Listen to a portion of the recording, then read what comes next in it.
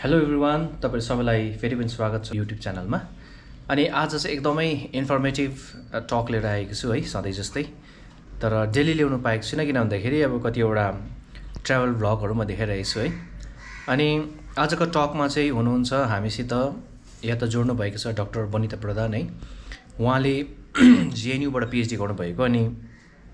उहाँको रिसर्च चाहिँ अब मल्टिपल एरियाहरुमा छ अनि मलाई लाग्यो कि अब उहाँको यो जुन चाहिँ रिसर्च टपिकले है अब धेरै हेल्प हुन्छ होला भन्ने अनि यो कन्टेन्ट चाहिँ आज त्यही विषयमा छ अनि उहाँसँग कुराकानी गर्ने छौं कि अब उहाँले कहाँबाट PhD गर्नुभयो, कसरी गर्नुभयो अनि JNU को इम्पोर्टेन्स के हो है र उहाँको टपिक रिलेटेड पनि कुरा गर्ने छौं। अनि प्लस अलिकति करियर रिलेटेड प्लस मेन मुद्दा या त अब्जेक्टिभ चाहिँ आज चाहिँ जेन्डर रिलेटेड हो है। किन भन्दाखेरि अब यो जेन्डर टपिक पनि धेरै इम्पोर्टेन्ट भएको छ र जेन्डर इस्युजहरु सोसाइटीमा धेरै देख्न पाइन्छ है। अब जेन्डर इस्यु भन्नाले चाहिँ अब हामीले चाहिँ है म पनि अब के बुझ्छु भन्दाखेरि चाहिँ अब समाजमा चाहिँ केटा अनि केटी मात्रै हुन्छ है, छोरा या त छोरी मात्रै। अनि भगवानले बनाएकै दुईटा जेन्डर हो, छोरा अनि छोरी। तर धेरै यो भित्र कुराहरु रहेछ है जो चाहिँ हाम्रो डाक्टर बनिताले आज क्लियर गर्नुहुनेछ। अनि हुनसक्छ यो सोसाइटीमा अलिकति अब धेरै चर्चा नहुने टपिक लिएर आएको छु आज। अनि आशा गर्छु तपाईहरुले यसलाई ओपन माइन्डले लिनुहुन्छ भनेर है। किन भन्दाखेरि अब हामीले धेरै कुराहरु डिस्कसन गरेर निष्कर्षमा पुग्न सक्छौं। अनि सत्य सत्य हुँदैन र झुट झुट पनि हुँदैन, त्यसलाई चाहिँ हामीले हेर्ने आँखाहरु धेरै पट्टिबाट हेर्नुपर्ने हुन्छ। र टाइटन द सीट बेल्ट आजको चाहिँ एकदमै इन्फर्मेटिभ भ्लग हुनेछ। यसलाई स्वागत छ च्यानलमा है। अनि सुरु गर्नुभन्दा अगाडि अब अभियसली भ्युअर्सहरुले तपाईकै मुखबाट है, तपाईकै मुखहरुबिन्दबाट अब सुन्न चाहनुहुन्छ तपाईको विषयमा, सो अलिकति है सुनिदिउँ होला। हजुर, नमस्ते टु एभ्रीवन। हो, मेरो नाम चाहिँ डाक्टर बोनिता प्रधान हो। म खास गरी दार्जिलिङबाट आएको, यहाँनिर सिक्किम मणिपालमा पढाउँदैछु। मेरो स्कुलिङ चाहिँ लोरेटो कन्भेन्ट दार्जिलिङबाट गरेको। मेरो bachelors political science अनर्समा saint Xavier's college कलकत्ताबाट गरेको। अनि मेरो मास्टर्स, मेरो एमफिल अनि मेरो PhD चाहिँ जवाहरलाल नेहरू युनिभर्सिटी दिल्लीबाट गरेर अनि यहाँनिर अब 1 वर्ष हुन आँट्यो पढाएको। अनि तपाईले अब PhD गर्नुभयो JNU बाट है। अब JNU भनेपछि सबैजनाले एउटा ब्रान्ड बनेको छ नि त, सबैले चिन्छ। र अब JNU मा तपाईको PhD को एक्सपिरियन्स कस्तो थियो अनि JNU लाई चाहिँ अब कुन चाहिँ कुराले गर्दा चाहिँ JNU बनाउँछ क्या, त्यो विषयमा अलिकति तपाईले हाइलाइट गरिदिनु भने राम्रो हुने थियो। JNU भन्दा चाहिँ अब के भन्नु, तपाई अब कमर्सको प्रोफेसर हो। ब्रान्डिङ भनेपछि राम्रो ब्रान्डिङ पनि हुन्छ, नराम्रो ब्रान्डिङ पनि हुन्छ हो। अनि अब नराम्रो ब्रान्डिङबाट नै सुरु गर्छु। पहिला त एन्टी नेसनल भनेर few years अगाडि कुरा भएको नै हो। अनि पोलिटिक्स इन JNU को धेरै कुराहरु भइन्छ हैन। अब त्यसमा चाहिँ JNU गयो भन्दैमा नै एन्टी नेसनल हुने कुरा त आउँदैन। अनि त्यहाँनिर जाने बित्तिकै पोलिटिक्समा पस्नै पर्छ भन्ने पनि केही कम्पल्सन त छैन नै। कल्चर यस्तो छ that usually national पोलिटिक्ससँग student politics अब जोइन नै भएको नै हुन्छ। अनि त्यहाँनिर आफूले आफ्नो स्टुडेन्ट पोलिटिक्सबाट नेसनली चेन्ज आउँदा मजा पनि लाग्छ। तर आई थिङ्क भेरी सानो part of the population of JNU मात्रै चाहिँ पोलिटिकली इन्भल्भ छ। दो पोलिटिकल कल्चर चाहिँ भेरी भेरी स्ट्रङ नै छ।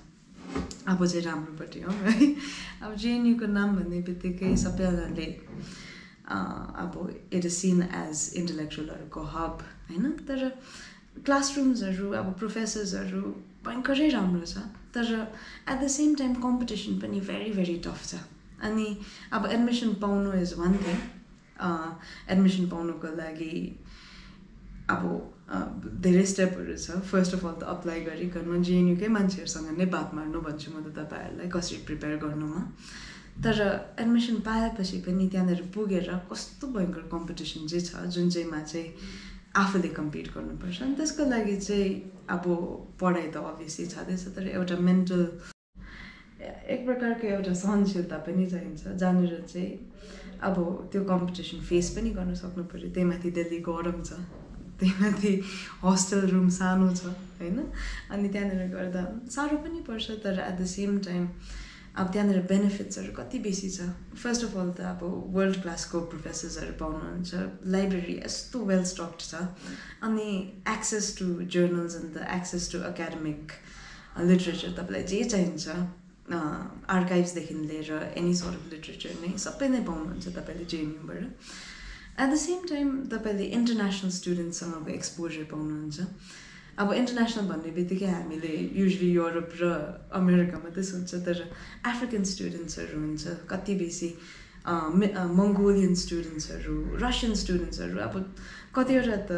कन्ट्रिजहरू जुन चाहिँ हामीले सुनेको पनि हुँदैन युजली न्युजमा पनि आउँदैन जस्तो काजाखस्तान किर्गिस्तानहरूको स्टुडेन्टहरू आइपुगिन्छ अनि त्यहाँनिर सबैजनासँग बात मार्दा अब usually lessons outside the classroom जुन चाहिँ हुन्छ सोशलाइजिङ आउटसाइड द क्लासरुम धाबाहरूमा टक्सहरूमा जुन चाहिँ हुन्छ त्यसमा नै सबसे बेसी लर्निङ छ अन्त द्याट इज वाइ JNUको अब एउटा ब्रान्ड नै छ भनौँ न किनभने इन्डियाको पनि कुना काप्चीबाट पनि मान्छे आइपुग्छ सबै कास्टको सबै क्रिडको सबै लेभल अफ इन्कमको मान्छेहरू तपाईँले भेट्नुहुन्छ अनि इन्टरनेसनली पनि जहाँको पनि मान्छे भेटाउँदा त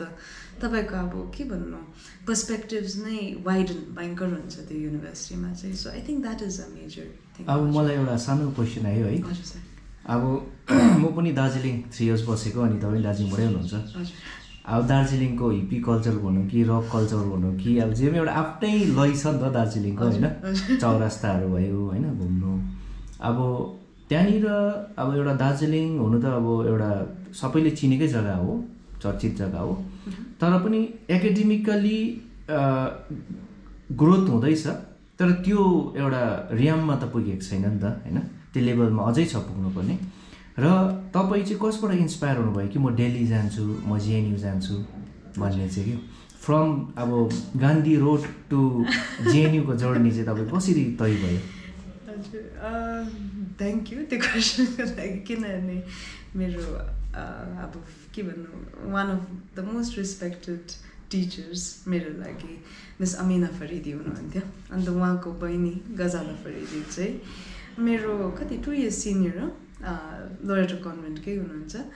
अनि उहाँले चाहिँ पाएको थियो JNUमा मास्टर्समा एडमिसन त्यसको अगाडि मैले JNUको नाम सुनेको पनि थिइनँ हो अनि मिस अमिना फरिदी चाहिँ हाम्रो क्लासमा आइकन हिस्ट्री पढाउनुहुन्थ्यो उहाँले हामीलाई JNUको बारेमा भन्नुहुन्थ्यो कस्तो एकाडेमिक कल्चर छ कस्तो चाहिँ हुन्छ त्यहाँनिर चाहिँ पढाइ अन्त इफ यु वान्ट त्यो एकाडेमिक के भन्नु अब हाइट्स चाहिँ हजुर एकाडेमिक हाइट्स एकाडेमिक एक्सलेन्स चाहिँ त्यो ठाउँमा चाहिँ कस्तो चाहिँ it's a conducive place to be भन्दा चाहिँ मलाई पनि साह्रै नै त्यहाँनिर जानु इच्छा लागेको थियो अनि आई गिभ फुल अब एक्नोलेजमेन्ट टु PhD नै गर्नुभयो तपाईँ त्यहाँ गएर हजुर मास्टर्सको लागि मात्रै मास्टर्स लागि जानु तपाईँले त्यहाँ मास्टर्स MPhil PhD त्यहीबाट गर्नुभयो है अनि अब एकदमै इम्पोर्टेन्ट क्वेसन है अब म पनि प्रायः मेनल्यान्ड इन्डियामा जब जान्छु है सदर्न पार्टतिर भयो नर्दर्न पार्टतिर अब फर्स्ट हामीलाई क्वेसन हुन्छ कि अब नेपालबाट हो या त अब जापान चाइना त्यो त हुन्छै हुन्छ अनि तपाईँले यो 8 इयर्सको जर्नीमा उता त्यस्तो कुनै असुविधाजनक स्थितिहरूमा कुनै एक्सपिरियन्स छ तपाईँको त्यस्तो सरप्राइजिङली JNUमा त्यति साह्रो मैले रेसिजम चाहिँ फेस गरिनँ मैले क्यालकाटामा भयङ्कर फेस गरेँ म 3 इयर्स सेन्ट जेभियर्स पढ्दा चाहिँ एभ्री डे नै अब म एलियट रोडको छेउमा बस्थेँ अनि एभ्री डे पास गरेँ त्यो स्ट्रिट एभ्री डे नै मलाई चिङचाङ चुस भन्थ्यो के त के भन्थ्यो one racial Slur after the other पाउँथेँ अनि तर दिल्लीमा छ racism I will agree that racism छँदैछ तर विदिन द क्याम्पस चाहिँ सेफ स्पेस नै छ अनि अब मलाई स्टिरियोटाइप गरेको थियो कतिजनाले अब जस्तो मेरो फर्स्ट डे अफ युनिभर्सिटीमा क्यान्टिनमा जाँदा एउटा केटा आइकन मसँग बात मार्दै थियो अब यति साह्रो नर्भस भइरहेको थिएँ 30 सेकेन्ड चाहिँ मैले थाहा पाएँ तर ऊ त मसँग म्यान्ड्रिनमा बोल्दै रहेछ मलाई चाइनिज सोचेछ होइन अनि त्यस्तो हुँदा अब बुली गरेको होइन मैले साँच्ची नै मलाई अब म्यान्ड्रिन नै बोल्छ म्यान्ड्रिन बोल्दै थिएँ होइन सो त्यस्तो मिसकम्युनिकेसन अब मेरो अनर हेरिकन ऊ ऊ चाहिँ कहाँको हो भनेर त्यो मिसकम्युनिकेसन चाहिँ भएको छ तर विदिन क्याम्पस चाहिँ त्यस्तो असुविधा कहिले कहिले अन्त र्यागिङहरू त्यस्तो फेस गर्नु भएन होला र्यागिङ जिरो टलरेन्स र्यागिङको जेएनयूमा अनि त्यो कल्चर पनि छैन र्यागिङको सिनियर जुनियरको त्यस्तो केही छैन भनेपछि ओपन र अब हामी आजको मेन टपिकमा आउँदैछौँ जेन्डर विषयमा है र अब जेन्डर भन्दाखेरि अब त्यो कन्फ्युजन धेरैलाई छ र सोसाइटीमा अलिकति यो कुरा गर्न नसक्ने टपिकहरू पनि हो है र मेरोमा पनि धेरै कन्फ्युजन थियो अनि अहिले हालैमा अलिकति अब युनिभर्सिटीमा अस्ति तपाईँहरूले नि एउटा प्रोग्राम गर्नुहुँदा चाहिँ मेरोमा अलिकति धेरै क्ल्यारिटी आयो है र हामी बुझ्ने गर्छौँ कि अब केटा र केटी मात्रै हुन्छ भनेर तर अहिले बुझ्नमा आउँदाखेरि त्यो होइन रहेछ है धेरै यसमा क्याटेगोरिजन्सहरू रहेछ अनि यो विषयमा आज तपाईँले अलिकति लाइट हालिदिनु भयो भने है म मात्रै नभएर सम्पूर्ण हाम्रो भ्युवर्सहरू पनि एनलाइटेन्ड हुनेछ हुन्छ थ्याङ्क यू सर अब जेन्डरको विषयमा लिएर अब फर्स्ट अफ अल तपाईँले भनेको जस्तो मान्छेहरूलाई क्वेसन सोध्नु नै अहिले डर लाग्ने सिचुएसन नै भएको छ किन मान्छेहरू ओफेन्ड हुन्छ आफ्नो आइडेन्टिटी हो आफ्नो के भन्नु अट्र्याक्सन्स हो आफ्नो सेक्सुअल ओरिएन्टेसन हो भनेर हो अनि अब जेन्डर र सेक्समा चाहिँ अब एउटा डिफ्रेन्सिएसन चाहिँ छ अब सेक्स भनेपछि चाहिँ हाम्रो बायोलोजिकल क्याटेगोरी जुनै पनि नानी बर्न हुने बित्तिकै कि चाहिँ मेल क्याटेगोरीमा आउँछ कि चाहिँ फिमेल क्याटेगोरीमा आउँछ अब त्यो क्याटेगोराइजेसन चाहिँ कसरी गर्छ भन्दा त्यो नानीको जेनेटेलिया हेरेर हर्मोन्स हेरेर as well as chromosomes so त्यो तिनवटा चिज हेरेर चाहिँ कि चाहिँ मेल क्याटेगोरीमा आउँछ कि फिमेल क्याटेगोरीमा आउँछ तर त्यसमा 5% अफ द पपुलेसन चाहिँ छ जो नानीहरू जन्मिन्छ जोहरूको चाहिँ अब एम्बिगुस हुन्छ उनीहरूको जेनेटेलिया पनि न केटीको न केटाको जस्तो हुन्छ नभए मिक्सचर हुन्छ उनीहरूको क्रोमोजोम्स पनि अलिकति कन्फ्युजिङ हुन्छ अनि हर्मोनको लेभल्स पनि इट डजन्ट म्याच उनीहरूको जेनेटेलिया द्याट चाहिँ सो जब चाहिँ त्यो क्लियर कट हुँदैन कुन चाहिँ क्याटेगोरीमा हाल्नु उनीहरूलाई मेल कि फिमेल क्याटेगोरीमा हाल्नु भनेर त्यो क्याटेगोरीलाई चाहिँ हामीले इन्टरसेक्स भन्छ अनि अब just because 5% of the population मात्रै हो भन्दैमा अब हामीले उनीहरूलाई इग्नोर त गरेर भएन अब there is that category that exist 5% of नानीहरू बोर्न उनीहरू क्याटेगोराइजेसनमा नै आउँदैन अनि अहिले चाहिँ के छ ट्रेन्ड भन्दा चाहिँ मेडिकलाइजेसन अर फिक्सिङ भन्छ क्या अनि त्यसमा चाहिँ डक्टरहरूले जब चाहिँ देख्छ त्यो नानी न फिमेल न मेल क्याटेगोरीमा आउँछ उनीहरूले सर्जरी गरिकन हर्मोन थेरापी गरिकन उनीहरूलाई कि मेल बनाउँछ कि फिमेल बनाउँछ अनि त्यो चाहिँ अब सेक्स क्याटेगोरी अब जुन चाहिँ जेन्डर रोल्सको कुरा गरेँ है अब जेन्डर क्याटेगोरीमा पनि जेन्डर आइडेन्टिटी भन्छ जेन्डर आइडेन्टिटीमा पनि अहिले चाहिँ नयाँ क्वेसन जस्तो आएको छ अनि अब अल्टरनेटिभ आइडेन्टिटीहरू पनि हामीले हेर्दैछ अब इन्डियाले अलरेडी रेकग्नाइज गरिसकेको छ द्याट तपाईँले जुनै पनि फर्म फिल गर्नुहुँदा तपाईँले देख्नुहुन्छ होला कि तपाईँले मेल फिमेल या ट्रान्सजेन्डर क्याटेगोरीमा पस्न सक्नुहुन्छ भनेर सो त्यो पनि एउटा जेन्डर आइडेन्टिटी नै हो जहाँनिर चाहिँ अब तपाईँको सपोज असाइन्ड एट बर्थ चाहिँ फिमेल छ तर if you feel more like a man म चाहिँ केटा मान्छे हो भने चाहिँ तपाईँले त्यो अल्टरनेटिभ जेन्डर आइडेन्टिटी पनि लिनु सकिन्छ अनि त्यसलाई चाहिँ अब फिमेल टु मेल ट्रान्जेसन र मेल टु फिमेल ट्रान्जेसन भन्छ अनि त्यो क्याटेगोरी अफ इन्डिभिजुअल्सलाई चाहिँ हामीले ट्रान्सजेन्डर भन्छ सो अब इन्डियाको क्याटेगोरीमा चाहिँ अलिकति कन्ट्रोभर्सियल भएको थियो किनभने इन्डियामा चाहिँ थर्ड जेन्डर क्याटेगोरी या ट्रान्सजेन्डर क्याटेगोरी चाहिँ we use to define as the हिजरा community अब हिजरा कम्युनिटीहरू it's a very cultural category र साउथ एसियामा मात्रै एक्जिस्ट गर्छ सो अब यसमा चाहिँ के पनि भयो भन्दा चाहिँ फर्स्ट ट्रान्सजेन्डर बिल जुन चाहिँ निकालेको थियो इन्डियाले त्यसले चाहिँ खास हिजरा कम्युनिटीलाई मात्रै केटर गर्दै थियो अकर्डिङ टु त्यहाँनिरको लेजिस्लेसन तर उहाँहरूले चाहिँ के पनि गर्नु खोज्यो भन्दा चाहिँ एलजिबिटीको नोसन जुन चाहिँ छ जुन चाहिँ यो ट्रान्जेसन गर्न सक्ने from mail to female from female to मेल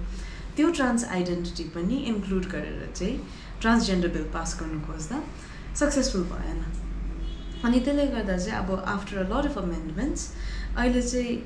त्यो category of transgender in the sense of एलजिबिटीको T जुन चाहिँ छ वेस्टर्न नोसनमा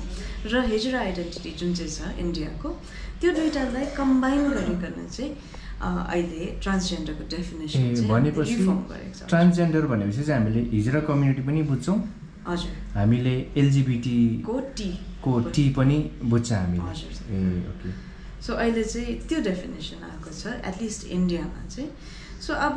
वेस्टर्न नोसन नै लियो भने किनभने अब कस्तो हुन्छ भने त्यही टेम्प्लेट नै हामीले युज गर्दैछ टु डिफाइन हाम्रो आफ्नो आइडेन्टिटी अनि अब त्यहाँनिर चाहिँ नन बाइनरी पनि भन्छ सो तपाईँको what ever you're assigned at birth कि मेल या फिमेल तर तपाईँलाई केटा मान्छे जस्तो पनि लाग्दैन आफूलाई केटी मान्छे जस्तो पनि लाग्दैन भने चाहिँ नन बाइनरी भन्छ अनि नन बाइनरी आइडेन्टिटीलाई चाहिँ हामीले मोर न्युट्रल प्रोनाउनहरू अब जस्तो नेपालीमा त छैन तिमी तँदै जान्छ हाम्रो त हो तर इङ्ग्लिसमा त हि सी एकदमै के भन्नु जेन्डर्ड ल्याङ्ग्वेज छ हजुर स्पेसिफिक छ नि सो त्यसले गर्दा चाहिँ त्यहाँनिर उहाँहरूले चाहिँ दे देम प्रोनाउनहरू युज गर्छ सो मोर न्युट्रल क्या न केटाको न केटीको अन्त अलिकति कुरा गर्दै है अब हामी त नेपाली समाजमा बस्छौँ जहाँनिर एकदमै अब कन्जर्भेटिभ थट्सहरू पनि छ होइन अनि तर अब हाम्रो नेपाली समाजमा पनि अब धेरै देखिन्छ अहिले अब धेरै ओपन अप पनि भएको छ अब इन्स्टाग्रामहरूतिर सोसियल मिडियातिर होइन अनि अब अहिले हामीले बुझ्दाखेरि चाहिँ अब यो चाहिँ एउटा हर्मोन्सको खेला रहेछ क्रोमोजोम्सको है अब मेडिकल मोर बायोलोजिकल कारणले गर्दाखेरि यो एउटा प्रिफरेन्स या त एउटा थट क्रिएट हुँदो रहेछ जसले चाहिँ आफूलाई लाग्छ कि इभन त एउटा मेलको बडीमा पनि फिमेल हुनसक्छ फिमेलको बडीमा पनि मेल हुनसक्छ या त न्युट्रलिटीमा हुनसक्छ होइन अन्त तर पनि हाम्रो सोसाइटी त्यस्तो ओपन अप भइसकेको छैन अनि अब जुन चाहिँ जेन्डर आइडेन्टिटीको कुरा गर्यो होइन अब कतिजनाको लभड वान्सहरू अब अहिले त कति सबैजना नै त ओपन हुँदैछ अबाउट आफ्नो जेन्डर आइडेन्टिटी स्पेसली सेक्सुअल ओरिएन्टेसनको पनि कुरा गरौँ लेस्बियन गे बाइसेक्सुअल त्यो जुन चाहिँ एलजिबिटीको एलजिबी छ त्यो क्याटेगोरिजमा पनि अब मान्छेहरू ओपन अप हुँदैछ बात मार्न सकिँदैछ अनि स्पेसली अब यो कमिङ जेनेरेसन जुन चाहिँ छ हामीले पढाउने जेनेरेसन उनीहरू त झन् पुरै नै ओपन छ अबाउट देयर आइडेन्टिटी हो अनि अब छोराछोरी के भन्नु भाइ बहिनी लभड वान्सहरू फ्रेन्ड्सहरू उनीहरूको आइडेन्टिटीहरू त्यस्तोहरू होला जुन चाहिँ ट्रान्स आइडेन्टिटी छ जुन चाहिँ सेक्सुअल ओरिएन्टेसन अर्कै भएको आइडेन्टिटीहरू छ अब त्यहाँनिर हो स्पेसली ओल्डर जेनेरेसनलाई एक्सेप्ट गर्न त साह्रो नै छ नि त्यो पनि अब यो जेनेरेसनले पनि बुझ्नु पऱ्यो द्याट अब हाम्रो आमाबाउहरू हाम्रो अङ्कल आन्टी अब जुन चाहिँ नेक्स्ट जेनेरेसन छ उनीहरू त अर्कै रियालिटीमा नै त बढ्नु भयो जहाँनिर त यो क्याटेगोरीहरू त सोच्नु पनि नसक्ने थियो अब उनीहरूले त्यस्तो फिल गरेको होला जेन्डर आइडेन्टिटी रिलेटेड उनीहरूको सेक्सुअल ओरिएन्टेसन रिलेटेड अनि त्यहाँनिर एक्सप्लोर गर्नु इच्छाहरू लागेको होला तर बिकज सोसाइटीले कहिले अलाउ नै गरेन हाम्रो कल्चरले कहिले अलाउ गरेन अब इन्टरनेसनली यस्तो डिबेट लिगली रेकग्नाइज भएको थिएन त्यो चिजहरूले गर्दा त कहिले क्वेसन नै त गरेन अनि अब सडनली अब गे हुँदा बाइसेक्सुअल हुँदा लेस्बियन हुँदा म ट्रान्सजेन्डर हो भन्दा त्यो त सजिलो पाराले एक्सेप्ट त गर्नु सकिँदैन तर अब बेस्ट थिङ टु डु यहाँनिर फ्रम बोथ पार्टिज चाहिँ एउटा डायलग स्टार्ट हुनुपर्छ किनभने यो एउटा ट्रेन्ड होइन यो एउटा मोडर्नाइज भएको होइन हाम्रो सोसाइटी इट इज जस्ट अब पहिलादेखि नै एक्जिस्ट गर्थ्यो अहिले चाहिँ खालि society has become more open so that यो कुराहरू ओपनली एक्सप्रेस गर्न सकिन्छ सो अब तपाईँहरूलाई केही कन्फ्युजन छ तपाईँहरूलाई अब डर लाग्छ मेरो नानी के हुँदैछ भनेर बात मार्नु होइन एउटा डिस्कोर्स सुरु गर्नु जहाँनिर चाहिँ अब तपाईँ पनि इक्वल फुटिङमा आउनुहुन्छ अनि अब यङ पिपलले पनि तपाईँको भ्लग हेर्नुहुन्छ होला त्यहाँनिर पनि एम्पथी हुनुपर्छ अब मम ड्याड आम गे भनिकन अब आमा बाउले बुझ्छ भनेर पनि सोच्न त सकिँदैन नि अब बुझाउनु पऱ्यो नि एउटा कुरा बढाउनु पऱ्यो सो त्यहाँबाट चाहिँ इफ बोथ साइड्सबाट एउटा अन्डरस्ट्यान्डिङ र फियर बिनाको डायलग सुरु गर्यो भने चाहिँ I think much more conducive हुन्छ र अब यस्तो सानो चिजले गर्दा रिलेसनसिप बिग्रिँदैन नभए अब अरू मान्छेहरूलाई पनि सोध्नु अब नानीहरूसँग बात मार्नु कस्तो लाग्यो भने नभए अब नानीहरूलाई एल्डर्सहरूसँग बात मार्नु कस्तो लाग्यो अनि डिरेक्ट अडल्टलाई नहेरेर अब अलिकति सेम एजको मान्छे हु अल्सो आइडेन्टिफाइज एज से लेस्बियन गे ट्रान्सजेन्डर बाइसेक्सुअल उनीहरूलाई क्वेसनहरू सोधेर उनीहरूसँग डिस्कस स्टार्ट गरेपछि बात मार्नु पनि सकिन्छ नि एउटा ल्याङ्ग्वेज पाइन्छ जुन चाहिँ हामीले हाम्रो लभड वान्ससँग कुरा गर्न सक्छ तर यति चाहिँ भनिदिन सक्छु द्याट अब जुन चाहिँ एलजिबिटी क्याटेगोरी छ त्यो चोइस चाहिँ होइन त्यो it is something that intrinsic नै हुन्छ अब जस्तो हामीले लिन्छ द्याट टिपिकल र अब टिपिकल भन्छु नर्मल त भन्दिनँ तर अब हामीले नर्मल मान्छेहरू त केटा भएपछि केटीलाई मन पराउँछ केटी भएपछि केटालाई मन पराउँछ होइन केटा जन्मेपछि केटा मान्छे हुन्छ त्यो चाहिँ अब टिपिकल हाम्रो सोसाइटी हो तर त्यसमा पनि त चोइस त थिएन नि त त्यसमा पनि आफूले चुज गरेर त भएको होइन नि त्यो तपाईँको नेचुरल इन्क्लिनेसन नै थियो द्याट म हेट्रोसेक्सुअल हो भनेर म केटा हुन्छु भनेर केटा भएको होइन केटी भएको होइन त्यो त नेचुरली नै भयो नि त सो सिमिलरली जोहरूको चाहिँ यो अल्टरनेटिभ जेन्डर आइडेन्टिटी छ र अल्टरनेटिभ सेक्सुअल ओरिएन्टेसन उनीहरूको पनि चोइस थियो त्यसमा त्यो अटोमेटिकली नै भयो भएको हो खालि अहिलेको सोसाइटीमा चाहिँ they are allowed to function also बनिताज्यू है कुरा त अब निकै गहिरो हुँदैछ अनि मिठासपूर्व हुँदैछ है र गफ भन्ने कुरा अब राम्रो कुराहरू गर्दाखेरि झन् अब त्यो तन्केको हुन्छ र समय बितेको पनि याद हुँदैन अनि धेरै जसो अब मानिसहरूले भन्ने गर्छन् कि अब केटा बिहा गरे या त केटी बिहा गरे भने त अब पपुलेसन त ग्रोथ हुँदैन नेचुरल त अब केटाले केटीलाई बिहा गर्नु पऱ्यो होइन तर मैले तपाईँको सन्दर्भमा बुझ्दाखेरि चाहिँ आई थिङ्क एलजिबिटिक्यू र ट्रान्सजेन्डरको पपुलेसन इज लेसर देन 5% होला है if I'm not wrong or is it 5%? 10 to 20% छ नि त है भन्नु मतलब अब 10 to 20% यस्तो पपुलेसनमा छ र 80 to 90% चाहिँ अब केटी भन्नु मतलब यहाँनिर अब पपुलेसनको हिसाब र यो जुन चाहिँ जेन्डरको डिबेट हुन्छ है यसमा पनि तपाईँले अलिकति प्रकाश हालिदिनु भयो भने राम्रो हुने थियो हुन्छ थ्याङ्क यू यो पनि इन्ट्रेस्टिङ डिबेट अहिले सुरु हुँदैछ होइन जुन चाहिँमा चाहिँ अब कुरा आउँदैछ द्याट अब सबैजना नै अन्त के भन्छ गे भयो भने त अन्त कसरी पपुलेसन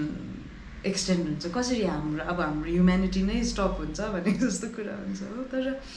अब तपाईँले बुझ्नुपर्छ द्याट म्यारेज भन्ने बित्तिकै अटोमेटिकली प्रोक्रिएसन त आउँदैन नि जस्ट बिकज बिहा हुने बित्तिकै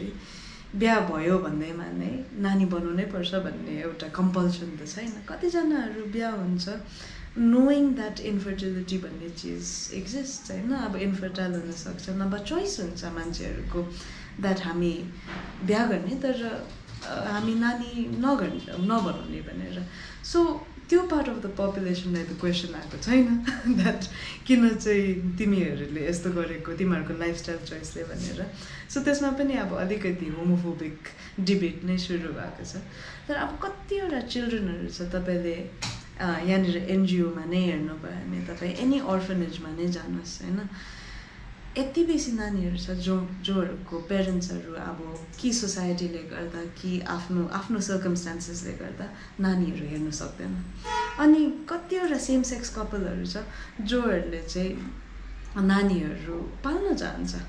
सो त्यसमा त अलमोस्ट इक्वेट नै हुन्छ नि त किन कतिजना नानीहरू छ विदाउट पेरेन्ट्स एन्ड अब सो मेनी कपल्सहरू हुन्छ विदाउट चिल्ड्रेन तर हु वान्ट चिल्ड्रेन अन्त यसमा चाहिँ अब अहिले सुप्रिम कोर्टमा पनि त्यही डिबेट चल्दैछ द्याट गे कपलहरूलाई नानीहरू दिनु नानीहरूलाई अडप्ट गर्न दिनु भनेर अनि यो डिबेटमा चाहिँ के हुँदैछ भन्दा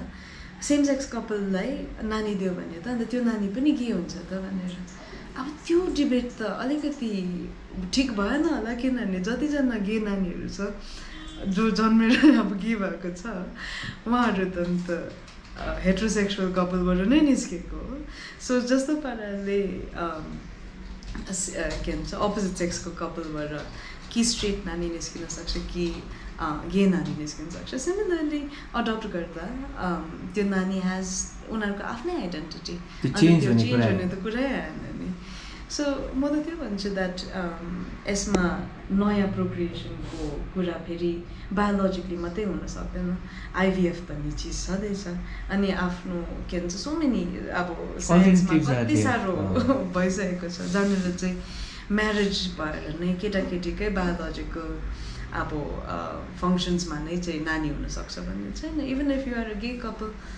नानी त बनाउन सकिन्छ साइन्टिफिकली सो यो डिबेटमा चाहिँ अलिक होमोफोबिक लाग्छ मलाई चाहिँ होइन किनभने जस्ट बिकज होमोसेक्सुअल हो भन्नेमा हाम्रो पपुलेसनमा एन्ड आउने त कुरै आउँदैन जस्तो लाग्छ र बोनिताज्यू तपाईँलाई धेरै धेरै धन्यवाद है यस्तो टाइम बिताइदिनु भयो अनि यस्तो ज्ञानको कुरा राख्नुभयो हुनसक्छ यो कुरा सुनेर धेरै मान्छेहरूलाई कतिलाई रिस उठ्ला है कतिलाई खुसी लाग्ला यो त मान्छेको थट्सहरू अब जो हाम्रोमा कन्ट्रोलमा छैन तर मेरो पनि यति नै अब्जेक्टिभ थियो कि सत्य कुरालाई अगाडि ल्याउने अनि रियल कुरा बुझोस् अब कोसिस गर्नुको लागि र यो जेन्डर विषयमा पनि अस्तिदेखि मलाई सिन्स तपाईँलाई भेटेदेखि तपाईँले धेरै सेसनहरू अस्ति गराउनु भएको थियो र मलाई एउटा जिज्ञासा थियो र अब अन्तमा है तपाईँले यङ्स्टर्सहरूलाई होइन या आउने जेनेरेसन्सहरूलाई केही सजेसन्स दिन चाहनुहुन्छ भने